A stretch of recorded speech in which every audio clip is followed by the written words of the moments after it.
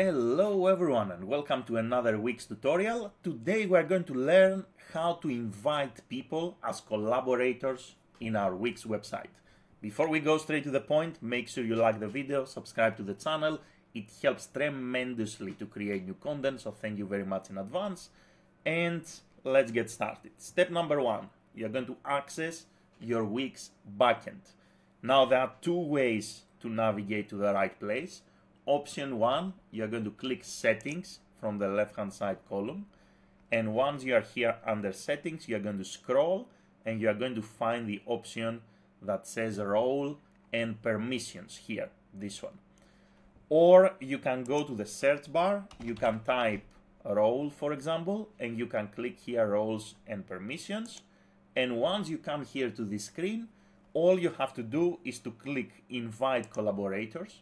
You can invite people by their email addresses. So you are going to type, for example, the email address of the person you would like to invite to collaborate on your Wix website. And here you can either select a predefined role or you can create your own custom role. So let's talk a little bit about the roles that you can select. If you would like to invite someone who is an owner, let's say your business partner, obviously you are going to make them admin. So admin means that the person that you are going to invite has all the access, the same access with the website owner, meaning that they can delete the site, they can add billing, they can add payments, they can change the domain, they can change the design, they can do everything. If you would like to invite maybe someone who's going to help you design the website and manage the website, but you don't want this person to be an owner, you don't want this person to delete your entire site or to mess up with your billing, then you can make them website manager. So website manager is the highest access you can give to someone in order to be able to control everything when it comes to design, editing, applications on your website, but without owning the website. If you want to invite someone who is only going to help you in design, then you need to choose website designer.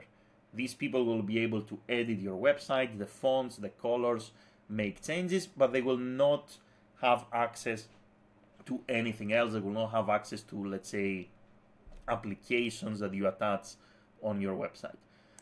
Then we have back office manager. This is not very common actually. So this is more to invite someone who is going to have access to your CRM, the people who message you through the website. And then we have content writer. So if you want to invite someone who is going to take care of blogs, uploading content on your website, then you can select content writer. Now, if you want to create a custom role, all you have to do is to click here, create custom role. Then you can name the role. For example, this is a test role. And here you can select, handpick the permissions. For example, I want to invite someone who is going to, let's say, be able to edit the content, going to be able to edit the site, but not able to publish the site. So I'm just going to keep this unchecked. Right, so here you can go through all the different permissions that have to do with editing, publishing, managing the backend, managing the design, and you can handpick the ones that you would like to give them access to. Now, what you can also do is to edit. For example, I'm going to invite someone as a website manager.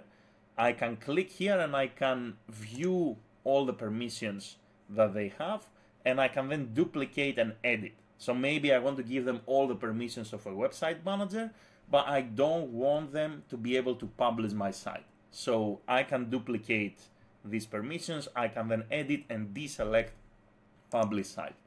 That's it. So for those of you who have a Wix website, you want to invite your freelancers, your graphic designers, your bloggers, anyone that is going to help you with your Wix website. Remember, you need to either go to settings and find roles and permissions, or you're going to go to the search bar, type roles, select roles and permissions, then you invite the person and you select the type of access. That's all. Thank you very much for watching and have a great day in any time zone. Bye everyone.